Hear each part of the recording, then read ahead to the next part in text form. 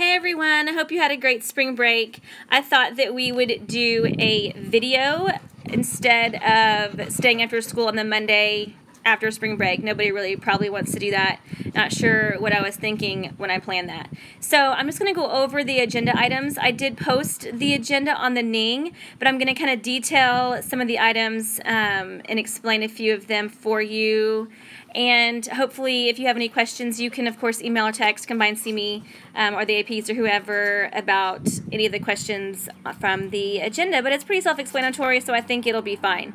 The first thing on the agenda is Donors Choose. We are allowed to do Donors Choose again. In case you weren't aware, they put that off for a while. I do believe that there were some folks, I'm not sure about in Sci-Fair, but that were applying for things like, asking for things like candy for their classroom. And that, kind of shines a negative light on the school district. So they really want you to really be thoughtful and purposeful about what you're applying for. So they had admin from campuses and campus reps. We had two of our very own teachers, Emily Lucas and Scott Moore, sit in on the committee and to kind of come up with this process on how to apply for Donors Choose. So thank you both for doing that. So there is an authorization packet that I have put on the Ning. There's actually directions on how to access it, questions and answers about Donors Choose, and an authorization packet. And I put that on the Ning under Quick Reference Docs under Donors Choose Info. So if you are wanting to do something for Donors Choose for your classroom, I am more than supportive of that and will help you through that process. And just as long as it's not candy, I'll buy you candy. But there's an authorization packet you have to fill out. We can go through it together, and you are more than welcome to put some Donors Choose items out there for your classroom. It walks you through it. If you are asking for technology, there's an extra step that you have to do through iSupport, I think, just to make sure that technology services can support it. But it's a pretty self-explanatory. It's lengthy, but it's not that difficult to go through. So if it's something that you're really wanting, then I would suggest going through Donors Choose. Okay, the next agenda item is cleaning and packing process. So I know that at grade level meetings, the APs gave you a hard copy of the process. So what we're really asking is that if you are a liaison or in charge of a content area and or you have a grade level cabinet, we're not talking about your very your personal cabinets in your classroom. We're not talking about those. Those will be on you to clean out and pack. But these are things that it's school-based and school community owns and operates, and anyone can go in there and check stuff out. Those kinds of cabinets, we're asking that they be cleaned out first, because certainly we're not going to take everything that's in those cabinets. When the APs and I went through the cabinets, there were dust layers years thick. And so if it does not have a label it was purchased by Title I or ESL or Bilingual or GT, and we haven't used it, you can throw it away. You can make that professional judgment, throw it away.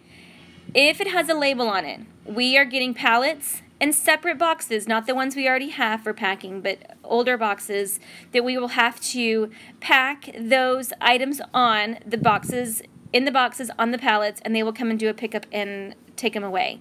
They feel like they can auction off some of the items. I tried to explain that there are books on tape, and there are globes that are faded, and some globes have the Soviet Union on them. But they feel like they could put them up for auction and see what happens. So more power to them. So if it has a label, it has to go in the box on the pallet, which will be by the stairs as of probably Tuesday. If it does not have a label and it hasn't been used, throw it away. Or you can take it home and keep it, whatever you want to do. But we're not going to move all that old stuff to the new building. Once the cabinets are cleaned out, then you can put a paper on the outside saying clean and ready to be packed. At that point, any staff member should be able to pack a cabinet that's ready to be packed like that, because everything in there we're assuming is going to the new building. And so the packing process will be, you get a box, you get some tape, you get an inventory sheet from Sonia, and you get a colored sheet of paper that will indicate where the movers are to move it to the new building. That's taped onto the box. So all of this is laid out on the hard copy that you got at grade level meetings, or it's also on the Ning, and we'll also have more hard copies of it in the workroom. It's very important that we follow this process so that we can make this as smooth as possible the moving process as smooth as possible. It's easier to pack it all and just throw it in boxes, but then once we get over there, it's going to be a monumental job to unpack it while we're getting ready for school to start, while we're getting classrooms set up, while we're doing trainings for new systems. So just think about, as you're packing, how you're making it easier for others and yourself to unpack it in August, or hopefully in late July. Okay, so speaking of packing, there are course numbers on the agenda for this meeting for the packing parties on the Saturdays. There's 3 Saturdays, April 29th, May 6th, and May 20th. Each of those Saturdays has 3 different course numbers. There's a total of 9 course numbers. You can choose 3. I can only give up to 6 hours of PD for this process. I think I labeled it like team building and getting ready for the next school year, which is accurate. But I think if I give more than 6 hours of PD credit for that, it might be questioned. So the hours are broken down for each of those Saturdays, 10 to 12, 12 to 2, and 2 to 4. You can pick and choose. You can do all 3 10 to 12. You can do a mix and match. You can do all one Saturday, whatever you want to do. The max is 6 hours. Everyone needs to have some hours for packing. Whether it's after school, I'm not giving PD credit for that, but I am giving PD credit for the Saturdays. So think about how you want that to work and what works best for your family. Okay, I know there's been some grumbling about the allowable furniture in the new building. Guys, I'm not saying that you can't bring your own furniture. What we're saying at this point is we can't commit to large furniture items like your bookcases and stuff that some of you have to bringing those. I know the APs talked about you can bring your own chair. If it's a studio chair, rocking chair, a big old comfy chair, whatever chair that you like to sit in to teach in, absolutely you can bring. Lamps, you can bring lamps. Those are fine. What we can't commit to at this point is extra furniture, large furniture. You're all getting 2 bookcases, and you're getting individual desks and chairs, and we went through all of the stuff that you're getting, and your built-in cabinets are there. But we are just not committing at this point to allowing bookshelves to come in and large furniture items like that. I'm not saying that we won't, but until we get over there and see what it looks like, how much room we have, we just can't. We're just not going to say yes to that yet. Certainly, we want you to make your classroom your own. And have your own flair and personality and what, the needs of your classroom. Absolutely. It doesn't have to be, cookie cutter and robotic and, sterile. Absolutely not. But we are just not committing on large furniture items yet until we get there. Remember that one whole wall are windows to the outside. The other wall to the corridor is glass. Those, I know they're not all the way to the floor. There is, some, like probably half the wall is solid. And then the other part, you're going to have cabinets on one end if you have a double room. And then you're going to have a panel mounted and a whiteboard on the other wall. So there's not like a whole bunch of open wall space for you to hang a bunch of stuff and for a bunch of furniture to block those windows and glass. But we'll just have to see when we get over there and the furniture that we ordered what it looks like and what kind of space it fills up and what kind of space you have left over. You won't have filing cabinets, so there is that. This creates a little bit more space. I know a few of you were not happy about the filing cabinets, but guys, $15,000, I just could not justify. I could not do it.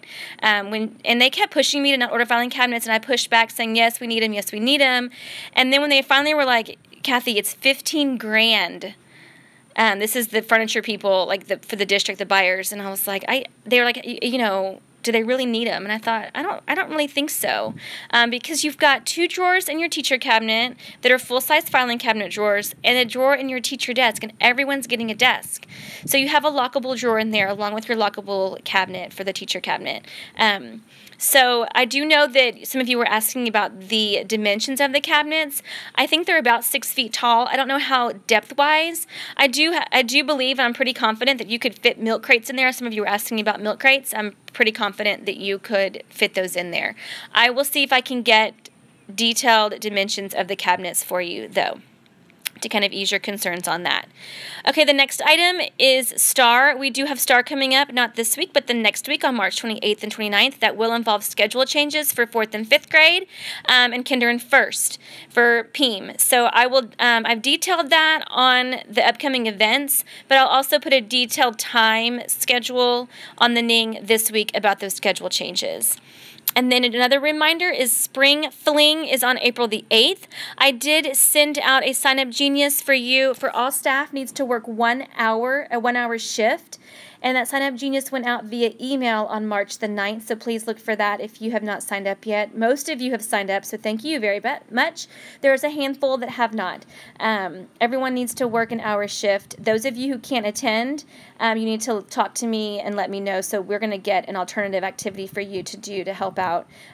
There's a handful of you that have already talked to me, so thank you. I'll have got you written down, and I'll be in touch on what the activity is that we need help with before the event.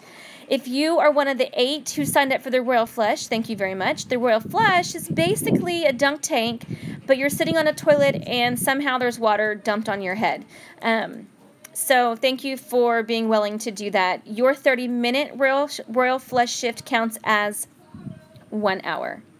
I also put the link to the Sign Up Genius on the agenda as well, so for you to access in case you have not signed up. And then the last reminder is auction baskets are due, completed and all put together, looking spiffy by March 31st. I'm not sure where PTO wants us to hold those. My guess is the stage, but until further notice, don't put them on the stage yet. Just keep them in your classrooms if you can. So I will get details from PTO on where they would like to put those. Anyway, I'm trying to keep this video in under 12 minutes, so I think I've made it. If you will register for this course, I will give you a 1 hour credit. And I might have a sign-up sheet somewhere for you to sign in that you watch the video, and I'll give you 1 hour credit PD. Hopefully you enjoy your gift of time. I'm outside. Sorry I didn't say this at the beginning. My kids are playing Minecraft on their iPads and are very loud. I'm not sure how that's possible, but virtually they fight and are loud on Minecraft. And it's a nice day outside, so I'm just soaking up the last few hours I have of spring break.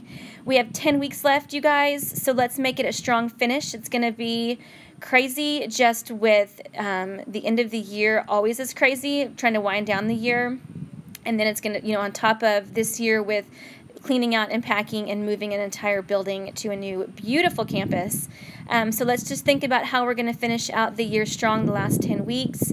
Admin is here to support you, and I do believe we have a deadline, speaking of the support, a deadline for your pink Celebrate notes being cashed in. I will look and see what our notes said about what the deadline is and post that on the agenda. I do believe it's like mid-April. Those need to be cashed in so that we can fulfill all of those rewards throughout May. Anyway, hope you guys had a great spring break. Looking forward to seeing everyone this week.